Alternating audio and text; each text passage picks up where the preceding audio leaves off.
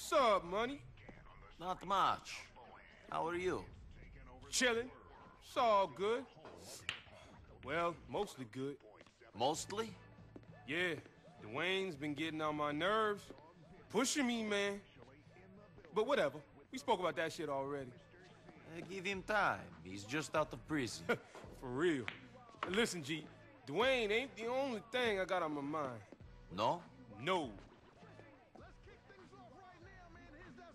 Some motherfuckers been calling me a phony, calling me a snitch, calling me all kinds of bullshit. Big deal. Yeah, big deal. Damn right. Until I discover that same motherfucker, well, he's got some real loose lips.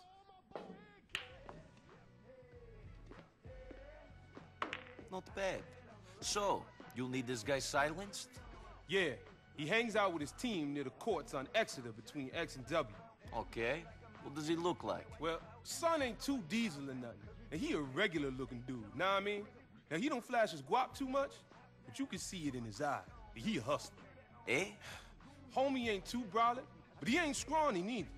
And he be styling on him a little, you dig? I mean, he ain't too bummy, but he grimy too. So, he's the average one? Look, he's brown skin B. Motherfucker be rocking baggy clothes, all that. Jewels, and he stay fresh with the clean sneakers, know what I mean? And sometimes a bandana. Look, I need more than that to go on. Jesus!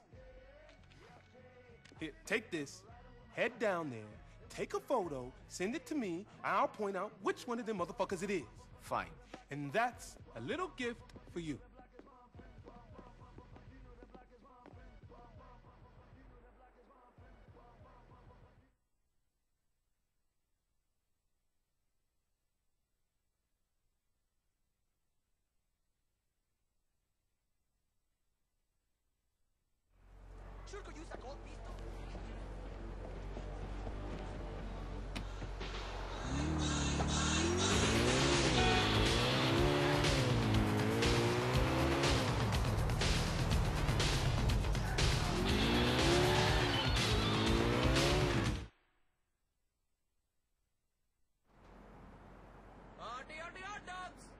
And that's why the penetrators ain't doing nothing this season. They got no one who can work the lanes, man. Shit, Lieutenant. That's something I was forced into from the necessity of my financial situation. My body is forced to rob and deal in order to sustain my own well-being and that of my immediate family. Remember, people,